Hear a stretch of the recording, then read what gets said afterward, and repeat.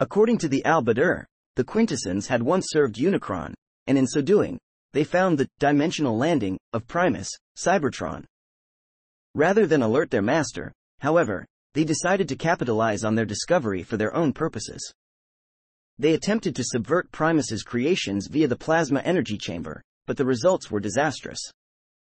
Success came when they placed a shell program over Vector Sigma and channeled the divine power into creating a subservient race. That race would one day rebel and become the Transformers, but the Quintessons' influence remained in the form of the Vector Sigma shell program, otherwise known as the Oracle. Primus could nonetheless sometimes send messages from Vector Sigma through the Oracle, but it is difficult to tell the difference. Disclosure.